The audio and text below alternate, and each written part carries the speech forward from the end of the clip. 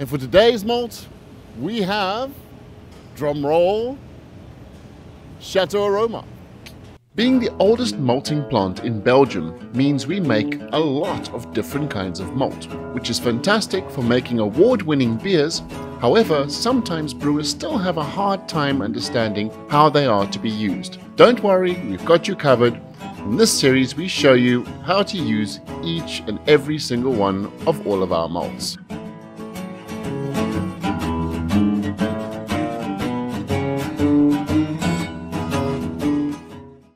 So today's episode is all about Château Arome, how it's made, how it's used, which is really important for all the brewers out there to know.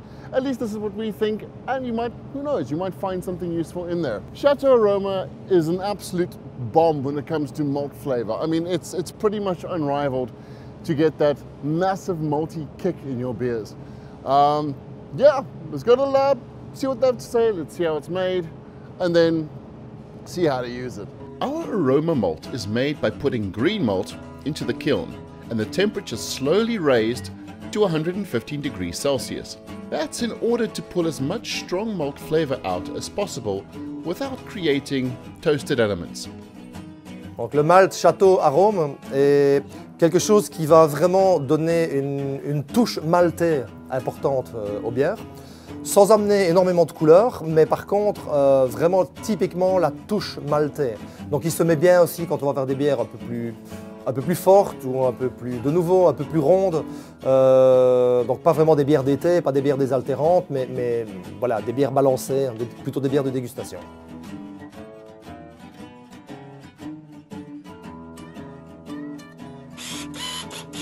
Belgian beers, Trappist-style Tripel. The secret to making good triples is to add one malt other than Pilsner, along with the sugars. That is what sets it apart from a Belgian Golden Strong and why it is usually so much more malty. 10 to 15% is what will bring that solid malt baseline to the party. Belgian winter and spiced ales.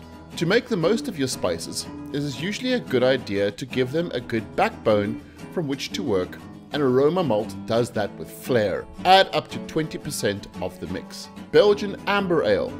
As you can imagine, the dry malt character needed in this style of beer can be easily achieved by the use of aroma.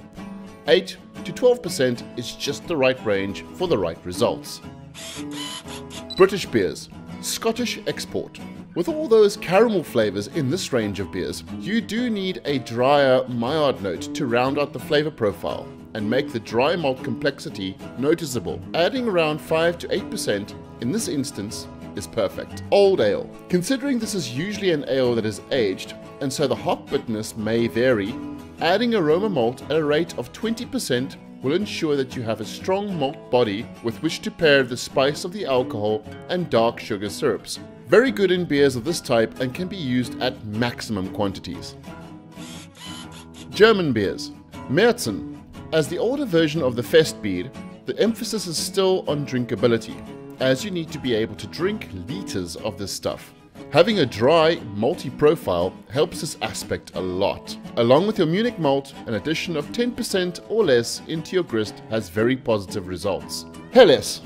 As a malt-focused light beer, small amounts of aroma really go far in making this beer really distinguishable from Pilsners. 3 to 10% is the range you should look at, keeping a close eye on the color of the finished beer.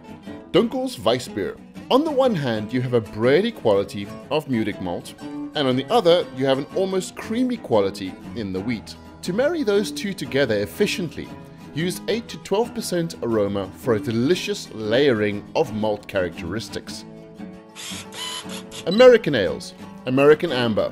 In a beer that already has a lot going for it, the addition of up to 8% of this malt really solidifies the malt character, allowing you to use hops to canvas the frontal characteristics of this beer. American Pale Ale. Aside from the fruity hops, the general profile of two-row malt really does need a way to set it apart. One of the many ways to do this is to use up to 5% Castle Arome malt.